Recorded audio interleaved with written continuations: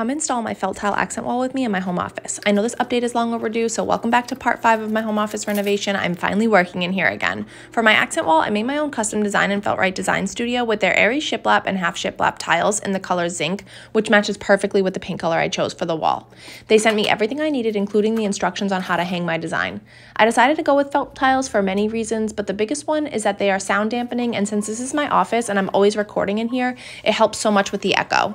Also, these felt tiles are pinnable. I plan to use them like a design pin board and pin up my ideas for my DIY projects and room makeovers.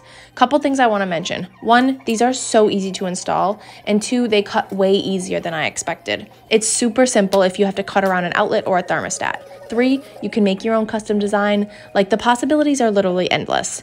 They do have a ton of pre-made designs like this one and this one. I actually already have another felt tile idea planned out for my next project, which I cannot wait for. I really love how this came out, and I have a whole plan for this wall, so stay tuned for that and read the caption for more details.